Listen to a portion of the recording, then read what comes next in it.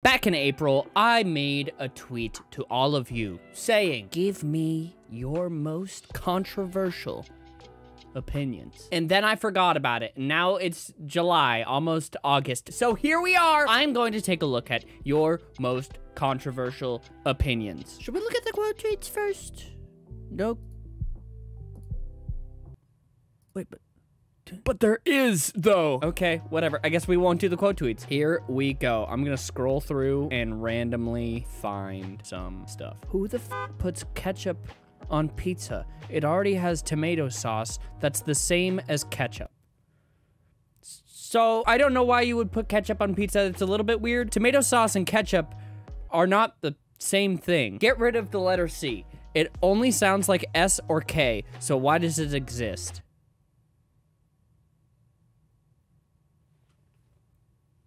You know what? You're right. Why do we have it? That's a great point. I wholeheartedly agree with you on this. Grapes and grape flavored anything sucks.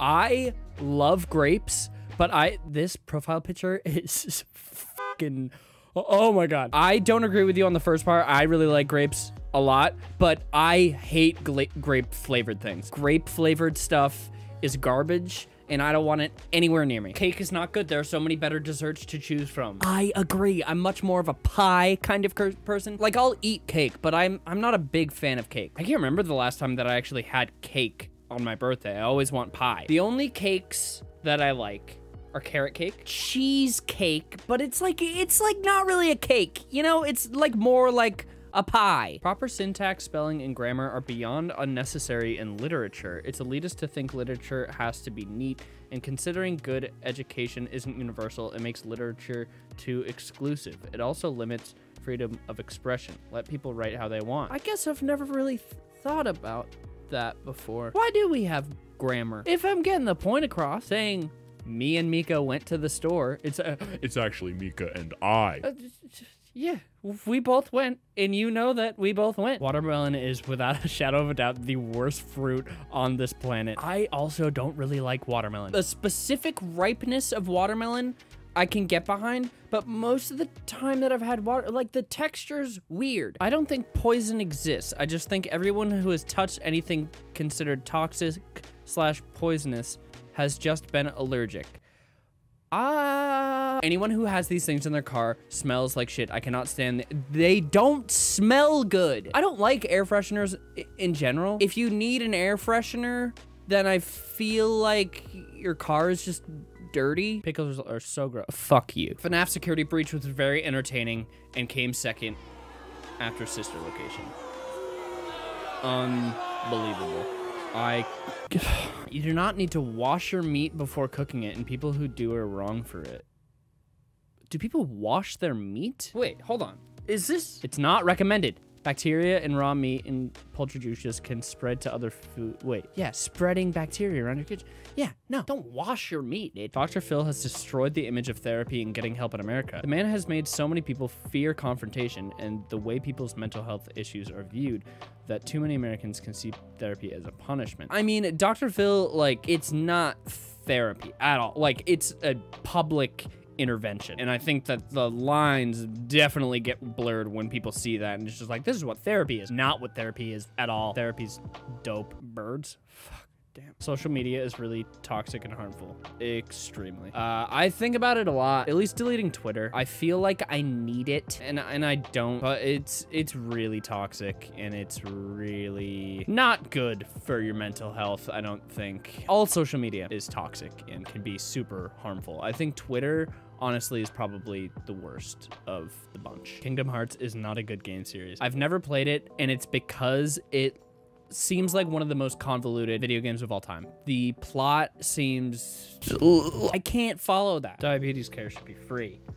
Yeah, I think that healthcare should be free in general. And I think that having to pay for insulin, having to pay... This goes across the board for all medical things. Like, people having to pay a pretty penny for medication that will save their life and or is keeping them from dying, it should not cost money. It should be free. It's gotten a little bit better, but EpiPens for a while were like $700 or $800 for a 2-pack. And thankfully there's like off-brand EpiPens now that are much more affordable. That kind of thing is so vile. It's just like, if you can't afford it, it's just like, all right, I guess I'll just die. It's disgusting. The phrase money can't buy happiness is complete and utter bullshit. Other than love and friendship, you literally can't name one thing you enjoy doing that wasn't paid for by you or someone else. Being a person who is financially doing very well, I would agree that money can't buy happiness, but what money does buy is comfort, and it makes everything less stressful. As far as my legitimate happiness, I'm not happy all the time because I have money, but because I have money, there's so many other things in my life that I don't have to worry about that other people do. And because I think in modern times, most people's stress comes from not being able to pay rent or having medical bills that they have to pay or whatever. While money doesn't buy happiness, it does make you comfortable, and it makes it so you are less stressed. But yeah, it makes it so you don't have to stress about a lot of things that people would stress about. Teachers should be able to stop class to help a student that is stuck and then continue teaching. Yes, this is about my education, which me and a dyslexic person having to read so much, but she just gives up because the teacher doesn't stop to help her when she needs it. See, this is a tough one, actually. I think that modern public education is inherently very flawed, and I don't think it will ever not be. Not everybody learns the same. Like, that's why I didn't do well in school. A lot of it was lack of effort because I didn't care, but a big reason why I didn't care was because I wasn't being taught in a way that was good for me. It didn't make me excited. It made me feel stupid. But this one's tough because I think that teachers should offer more help outside of, you know, that one class if a student is struggling to learn, or help them try and find a way that is better for them. Sometimes it's not up to the teacher to teach the way that they're teaching, like especially in like public schools and stuff, they're taught to teach in a very specific way. I don't think that teachers get paid enough to put in that kind of effort. This is kind of a controversial-ish thing to say, but like if a kid isn't learning by the way that they're teaching, I don't feel like there's enough incentive for that teacher to go out of their way and do more work than they're already doing, because they get paid like shit. Like, our teachers need to be some of the top paid people in the country, in my opinion. They have to do a ton of work. They are prepping everybody for their entire lives, and I think that that's a big issue with a lot of teachers. I think a lot of teachers are shitty because they don't have the incentive to do their job better, because they're just like, well, I make 30 grand a year and I'll just do whatever. I agree with you because I think that kids should be taught in a way that actually makes sense to them, and I wish that I was given more one-on-one help. But at the same time, I think that teachers just, like, they're not paid and respected enough in that way to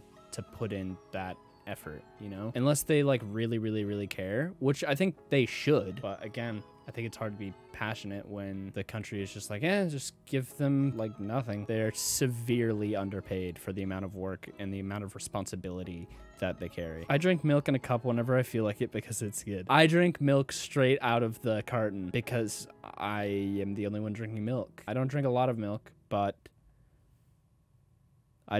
I do dabble. High school education is useless, and so is middle school. All you need is basic reading and writing and math to survive. I don't agree with that. I wish that there was more stuff that we were taught that like actually we use in life, you know, because I wish there was a class that could teach me how to do my taxes, or, you know, how to properly save, or how to apply for a more, like, there's so much stuff that you have to do as an adult that you just have to figure out. And I wish that there were more classes that were required, just like common knowledge. But I wish that There was just like classes where it's just like, we're gonna teach you how to safely change out an outlet, or like, you know, we're gonna teach you how to drywall, like fix a hole in the wall and shit like that. Like teach you how to like fix flooring or whatever. Like just general stuff that you have to do at some point in your life. There's a lot of skills like that I think is just like, maybe your parents will teach you, or like maybe you'll just figure it out. But I wish that there was more stuff like that where it was like actually useful in life, mainly financial stuff, because I think people, especially out of high school and out of college, are just like thrown into the deep end, and then it's just like, I don't know how to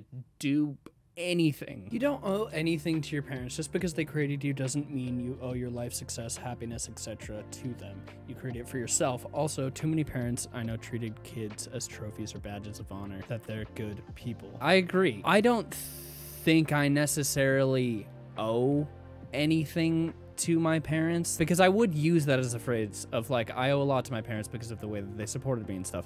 I don't owe anything to them. You know, I'm extremely appreciative and grateful for everything that my parents did do for me and how they supported me and everything. And I don't think that I would be where I am without the sacrifices that my parents made. I do agree a lot with this of like, there's a lot of parents that use their kids as like badges of honor and be like, oh, I have a good kid, that means I'm a good person. I hate the like bumper stickers of like, my kid is an honor roll student at blah blah blah high school. It's like, cool, nobody cares. If it's a single player game and my playing does not affect others, I see no problem with cheating in a video game. Yeah, as long as it's not online and against other people and stuff like that, and as long as there's not like a ranking kind of thing, then I think it's bad, because people will genuinely want to beat the high score or whatever. But if it's a single player thing, like play the game how you want to play it. I did that a lot with Animal Crossing. Like I would time travel a lot and do the turnip stuff a lot, because it's just like, yeah,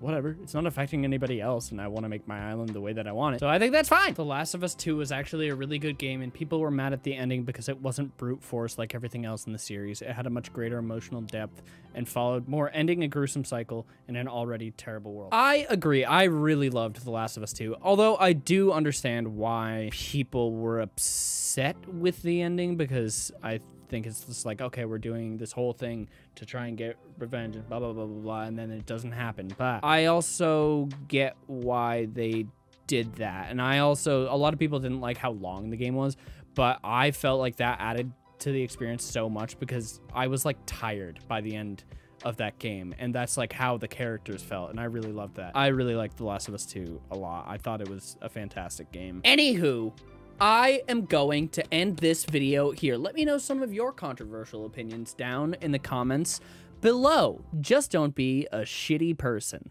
Thanks. Also, if you'd like, I'll put the link in the description. You can join the Twitter community, because there's a lot of stuff in here, like this photo of me. So join the Twitter community. Anyway, I'm gonna end the video here. Thanks for watching. Thank you for giving me your controversial opinions, and I'll see you later. Bye bye now. What is up, my cranky crew?